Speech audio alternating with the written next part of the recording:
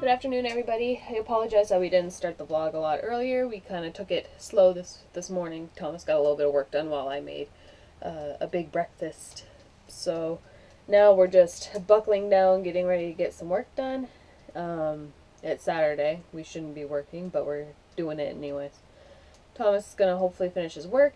I need to plan out my novel for next month and do my Inktober for today. And then I don't know, we might take it easy. It's really windy, so it'd be nice to get to Kushbuquack Park and get some footage of the different colored leaves and everything before they all blow off the trees. And I think it would be a perfect day for it because it's supposed to be warm too at the same time.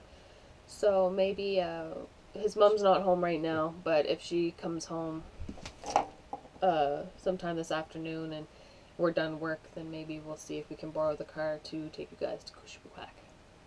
I started watching one of the many vloggers that I follow on YouTube and realized that I haven't talked to you in a while. It's already going on 6 o'clock. It's like 10 to 6 or so.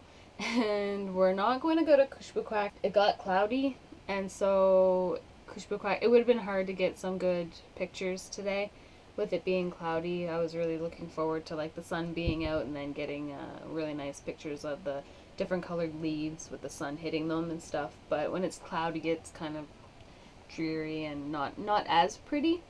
His mom's house sitting tonight, and we're gonna go over, have supper there, I think, and just hang out for a little bit, kind of get out of the RV, go for a little drive, and it's on the water, so it will be a nice place to hang out. But we'll bring the GoPro, we'll show you guys around, hopefully, as long as it doesn't get too dark too fast, and then see where the evening takes us.